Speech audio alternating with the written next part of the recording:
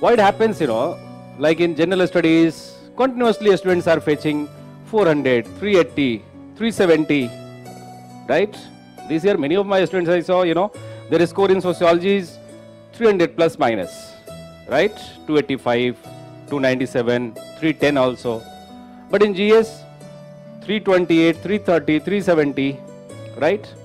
And that second attempt, third attempt, not improving. Because unlearning is difficult.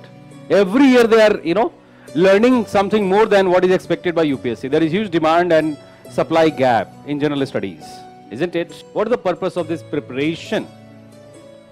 Huh? To clear the exam. Yes, yes.